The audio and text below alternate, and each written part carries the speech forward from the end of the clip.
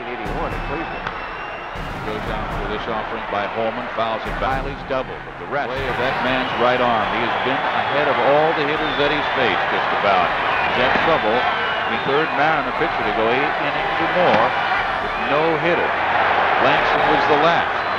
Here's the 1-1 pitch to Felix Jose. Takes it in there, 1 ball and 2 strikes. All of his pitches have been working tonight. Fastball, the cutter, the slider, the change. We go around, was it up? Yes, Dave Valley. Here's Walter White. This is outside. Here's the 1-0 pitch. This is inside. Here's the 2-0.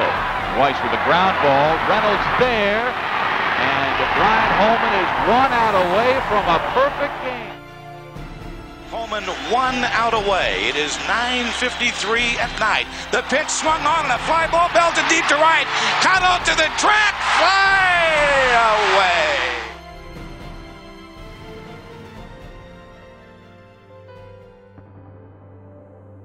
But it took an awfully long time. This game had a great rhythm, and all of a sudden the rhythm came to a stop.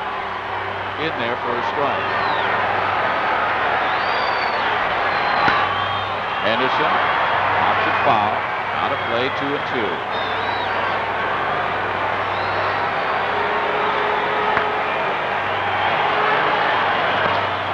And Henderson strikes out. And the ball game is over. Brian Holman with a 1-hitter, 6-1 victory. A first pitch fastball to Ken Phelps went over the right field wall, spoiling Holman's chance at owning, at the time, just the 15th perfect game in Major League history. Well, you know, after he hit the home run, you're just kind of in shock, and you're like, because beforehand you're thinking, hey, 2 outs, I'm going to be in the Hall of Fame. You know, they're going to want my jersey and my hat. They're going to build a locker room there in Cooperstown, and you're going to be immortalized, and then you make the mistake, and bam, it's over, and you're done. And I don't really think it really set in until about 4 o'clock in the morning. I couldn't sleep and sat up in my bed and screamed as loud as I could, knowing that I'd probably never get that close again.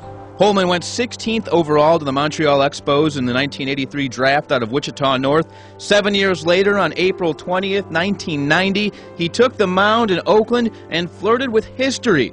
And instead of joining an elite group of perfect game pitchers, he became part of an even smaller group. A pitcher has lost a perfect game with 2 outs in the 9th just 10 times.